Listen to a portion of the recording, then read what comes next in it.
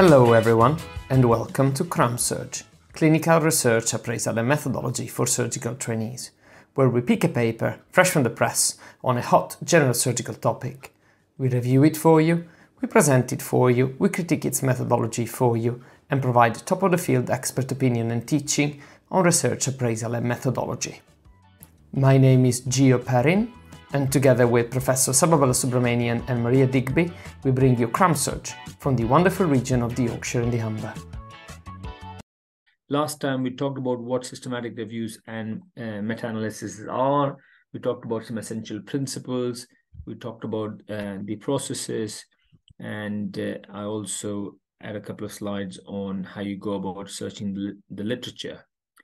So this time, I'm going to focus on a few additional concepts that are really important in this area. So the first one is what we call heterogeneity. So heterogeneity essentially refers to differences between studies. So you can imagine how studies are going to be different in a variety of different ways. And understanding the differences between studies is quite important. Okay, so I was saying that we need to talk about heterogeneity in the context of doing a systematic review or meta-analysis. This is a really important concept, and essentially it refers to differences between studies. And I was suggesting that we think of an example, and the example could be, as it shows on the slide, a systematic review of studies comparing laparoscopic versus open adrenalectomy. If you say, if you consider that you have half a dozen studies, each of which is a randomized controlled trial comparing laparoscopic surgery against open surgery, and then you want to look at pulling the data from all of these studies and coming to a conclusion about the clinical outcomes following either laparoscopic or open surgery. Let's say that's what you want to do. Now, the first thing to think about is, are there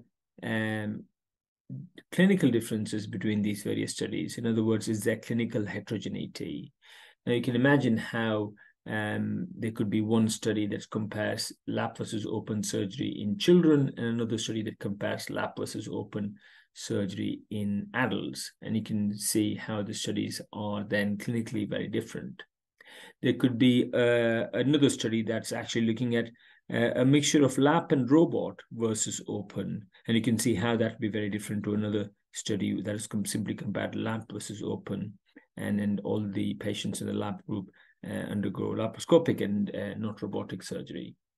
So there could be differences in the experience of surgeons involved. So there could be all sorts of clinically important differences between the studies, and those all come under the category of clinical heterogeneity.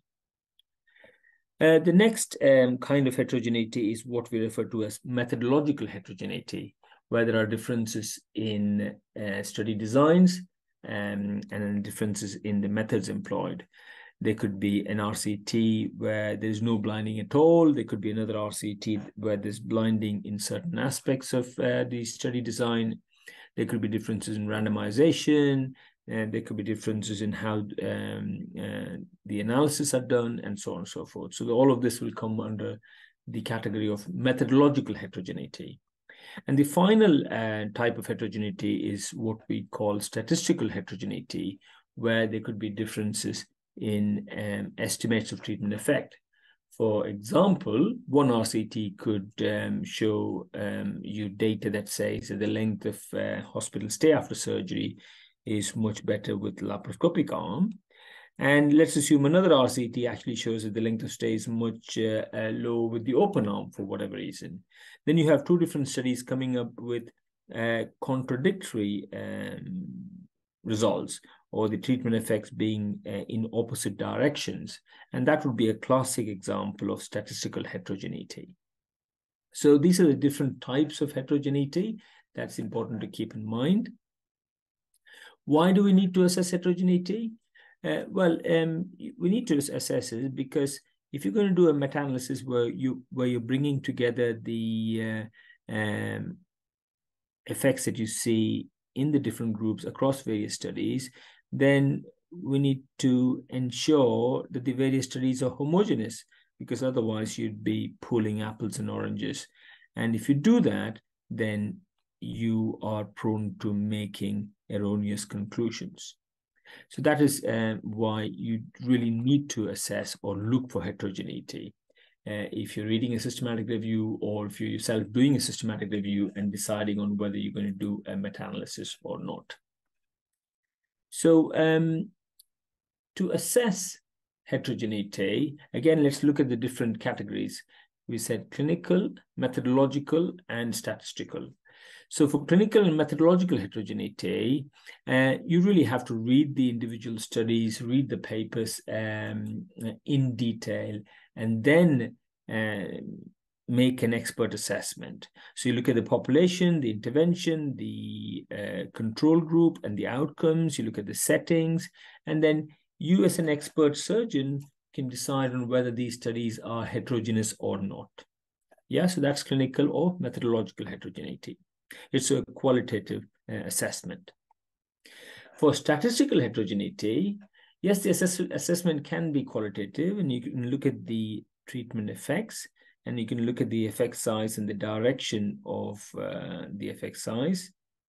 But also, you can look at it numeratively. So you can draw forest plots, and you can do some statistical analysis to make a more objective assessment of heterogeneity. So when you come across assessment of statistical heterogeneity in meta-analysis, you will find that people talk about the chi-square test for heterogeneity, wherein you do a statistical assessment with the null hypothesis that all of the studies in your review are homogeneous. And then depending on what your chi-square value is and what p-value you get, you then either reject the null hypothesis or you fail to reject the null hypothesis that the studies are homogeneous. Okay, so I hope that makes sense. The other thing to do is to look at the I-square statistic. So the I-square statistic, the higher the statistic, the higher is the heterogeneity. So you really want a very low I-square statistic. With the chi-square test for heterogeneity, you would want a p-value of more than 0.05, because if you have a p-value of less than 0.05, then you reject the null hypothesis that the studies are homogeneous. Then you have to conclude that the studies are indeed heterogeneous. Okay, so I hope that makes sense. Now, if you have looked at heterogeneity and you've decided that the studies in your review are very heterogeneous, then what do you do? Now, if there is clinical or methodological heterogeneity, then you just don't do a meta-analysis. So that will be the right approach. So you avoid doing a meta-analysis in a systematic review where the studies are very heterogeneous. Now, if the studies are relatively homogeneous from the clinical perspective and the methodological perspective, but statistically speaking, if you find that there is significant heterogeneity in that the directions of treatment effects are contradictory, in that one study says treatment A is better, the other study says treatment B is better, then you can either avoid doing a meta-analysis, or you can consider, there are some options. So there is some flexibility, if you like. The first thing to consider is subgroup analysis. So you do a subgroup analysis, and I'll explain subgroup analysis in another slide in a bit more detail. But effectively, you could be doing a study that looks you could be doing an analysis that looks possibly just at adults across the various studies, adults who have had laparoscopic versus open surgery. And then you can do an analysis looking just at children. And by doing subgroup analysis, you may be able to explain the reasons for the statistical heterogeneity. So that is one option. The other option is to analyze in accordance to what we refer to as a random effects model. to calculate your summated effect size. So why do we do a meta-analysis? If you remember my previous talk, we do a meta-analysis so that you can get to a summated effect size. What is the summary measure taking into account all of the studies in the meta-analysis? And there are different ways of doing this. One is referred to as the random effects modeling, and the other is called the fixed effects modeling. I'll explain that in the next slide. But just keep in mind that if you have statistical heterogeneity and you still want to do a meta-analysis, then consider the random effects model to calculate your summated effect size. And the most important thing, I guess, would be to emphasize that you have to interpret the results with caution. You have to explain in the discussion that the effect sizes are quite different in the different studies, and it might even be in opposite directions. And therefore, you have to explain to the reader that the results are to be interpreted with a high degree of caution. Okay, so like I said, I'm going to give a really brief introduction to random versus fixed effects modeling. We could probably have an entire session, probably from a more qualified person, to talk about this. So I'm going to give you only a very brief intro from a clinical perspective. So the first thing to say is that these are two ways in which you can do a meta-analysis: fixed effects modeling and random effects modeling. Some people will do both and leave it to the reader to decide. Now, if you do fixed effects modeling, what that means is that you're assuming that the treatment effects are common or very similar. Whereas if you do random effects modeling, then you're not making any such assumption. Okay, so I hope that makes a little bit of sense. Effectively, whatever effect size whatever summary effect size you're getting is the weighted average of the study-specific effect sizes. So basically, you're looking at the effect size across various studies, and you're pulling them all together. Now, obviously, you want to give different studies different weights, because if you have a very large study, then obviously you'd want to give it more weightage. So that's why we say it's a weighted average of study-specific effect sizes. Now, in fixed effects modeling, the weight is the inverse of the variance of study effect size. In other words, it refers to, so you give more weight to a study where the effect size is more precise. So what will give you a very precise effect size? What will give you an effect size with very narrow confidence intervals? A large study. So the sample size is large, then you are more confident with your results. You think that you've got the results with more precision, and therefore you give more weight to the study.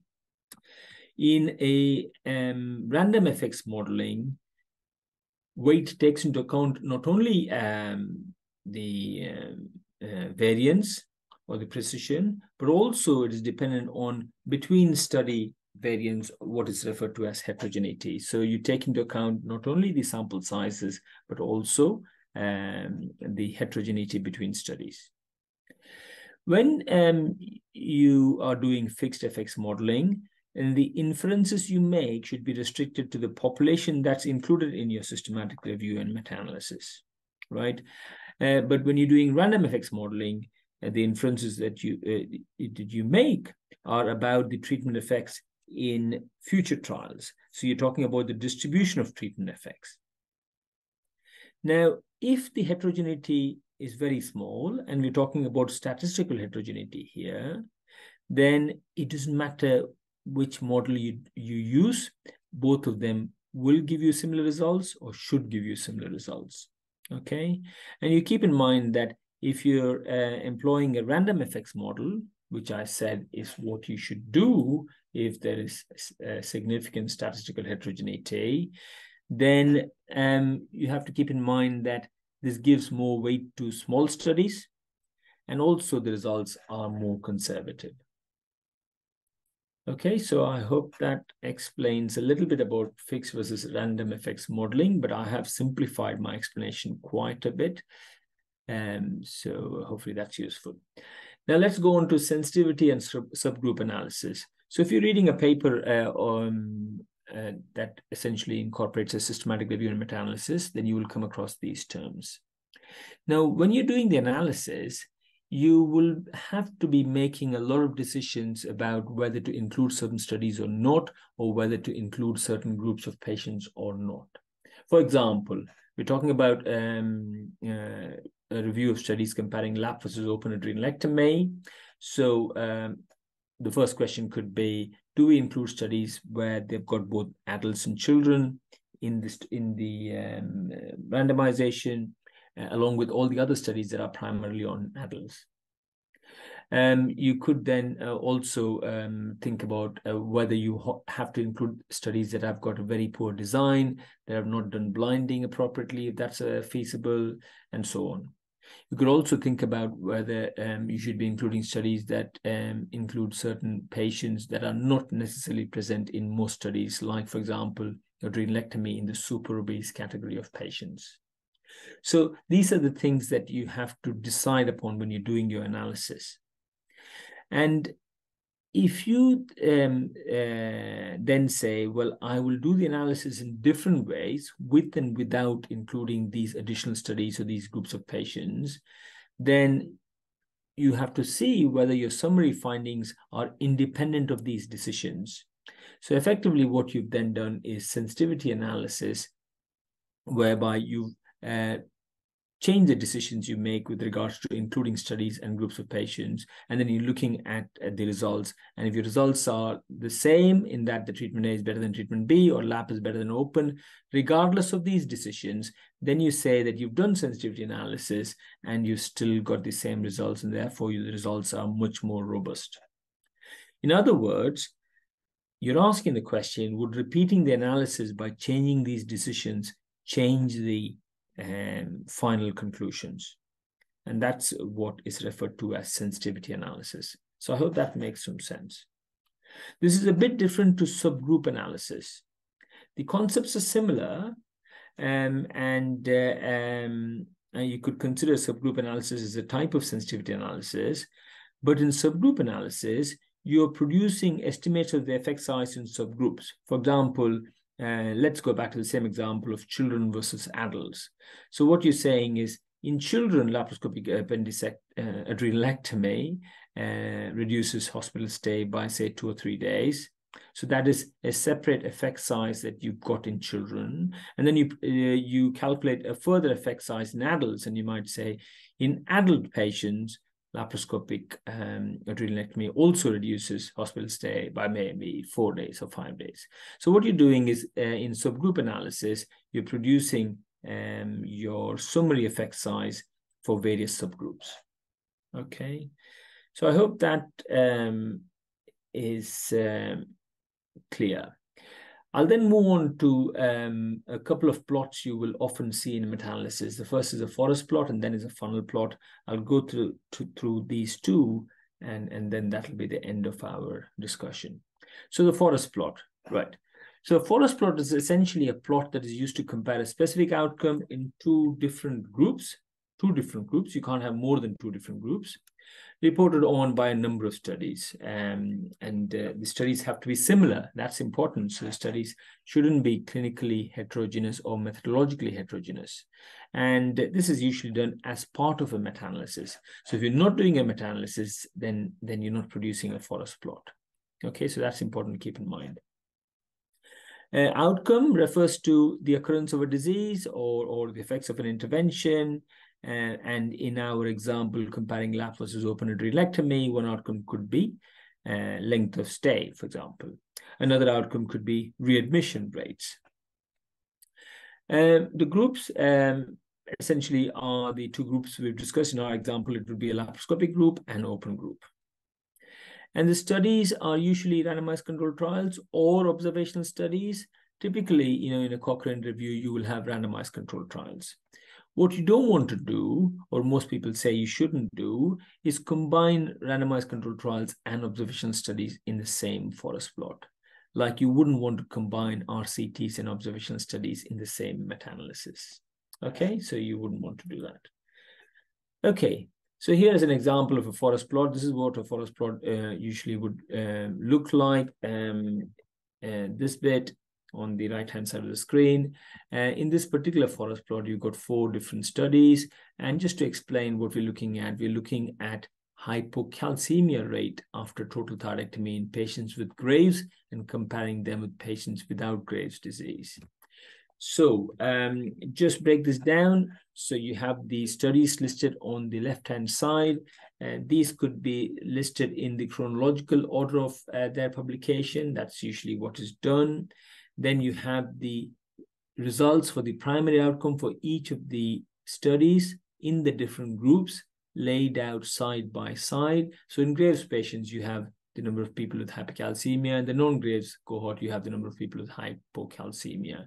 And basically, you list down all of the results just for the primary outcome in these 4 studies, one below the other.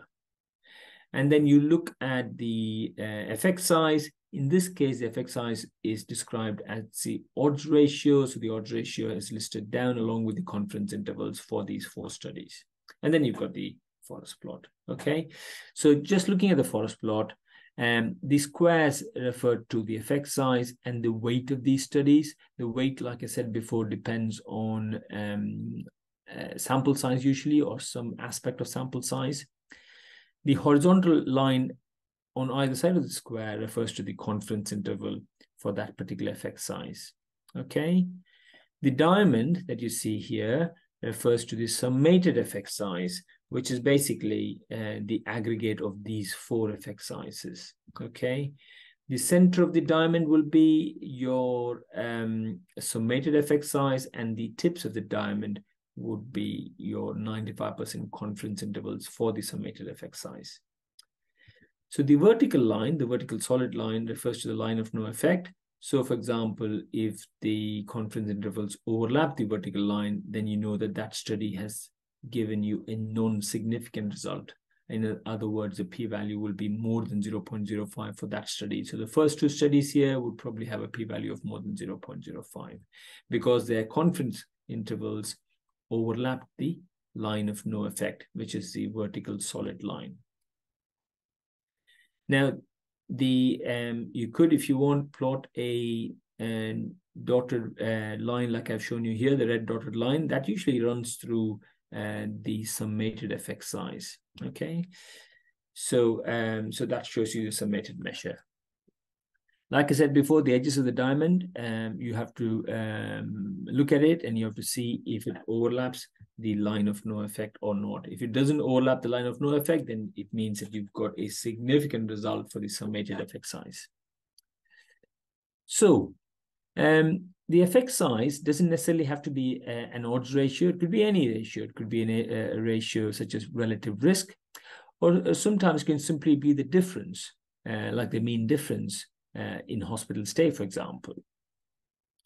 And the line of no effect is usually at 1 if it's a ratio, which means there's no difference between the groups. But if it is a difference, then the line of no effect should be at 0, right? Because you're looking at no difference between groups. So the 2 key questions for you if you're looking at a forest plot are, what is the summated measure? For that, you look at the middle of this diamond, the vertical dotted red line like I showed in the previous slide.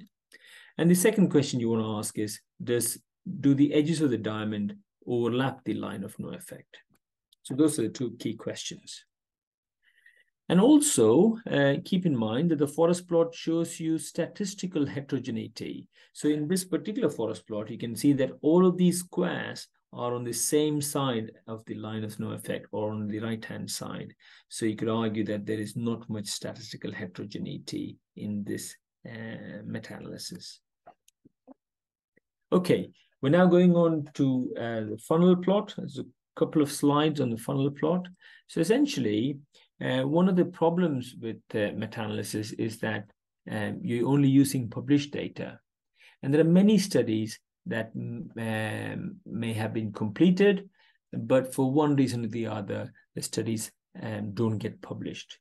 A common reason you could assume is that studies don't get published if there's no obvious treatment difference between 2 groups. Sorry, there's no obvious difference in outcomes between 2 treatments. So these studies often are difficult to get published.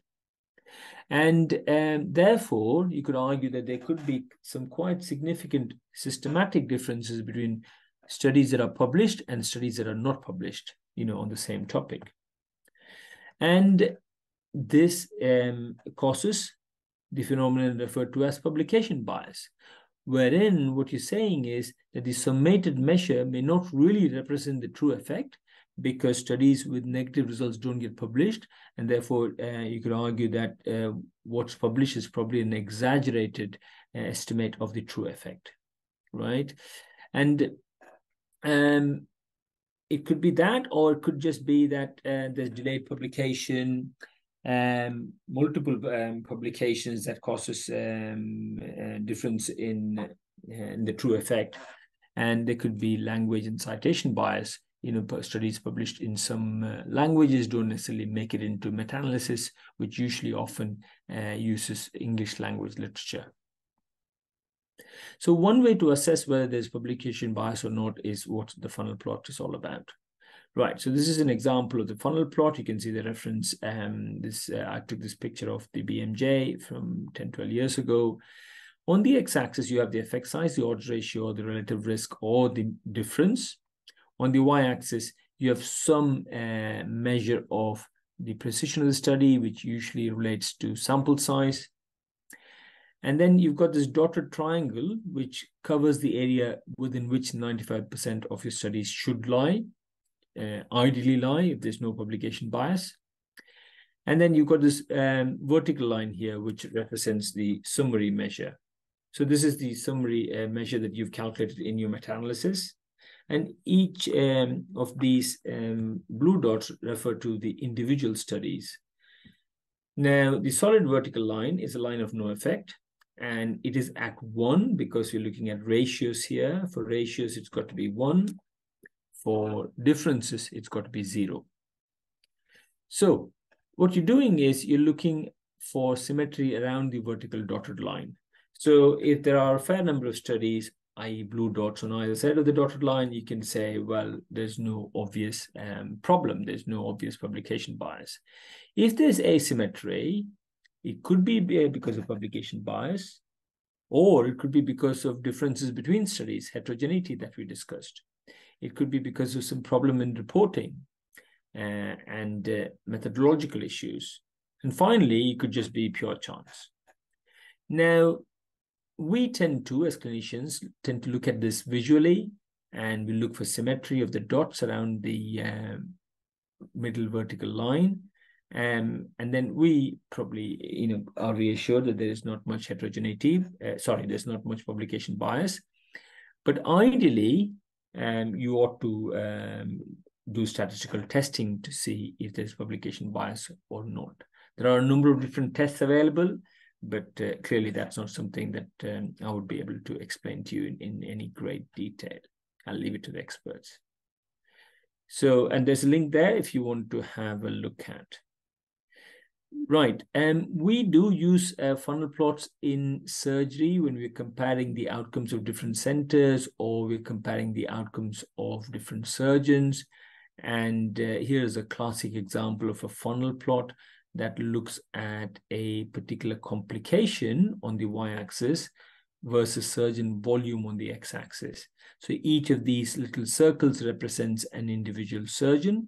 So if you are the individual surgeon and you know which, you are represented by a specific circle, you can see where you are in relation to all the other surgeons. Okay, so the funnel plot is quite often used in the NHS by various surgical societies, or by people interested in quality improvement and in identifying outliers in surgical outcomes. And they do employ funnel plots quite a lot. That's it. So that's the end. Let me know if you have any questions. Thank you everyone for tuning in and listening. Until next time, keep running your life with our surgical podcast.